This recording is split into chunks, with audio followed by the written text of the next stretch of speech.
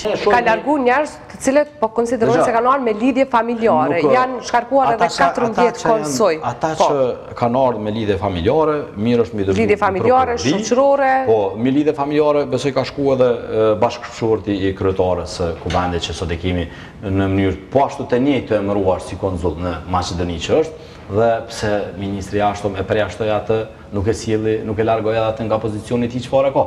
I la mirë shumë që i ka sjellë atë që kanë shkuar në mënyrë të paleçme, mirë po nuk duhet mbi baza politike.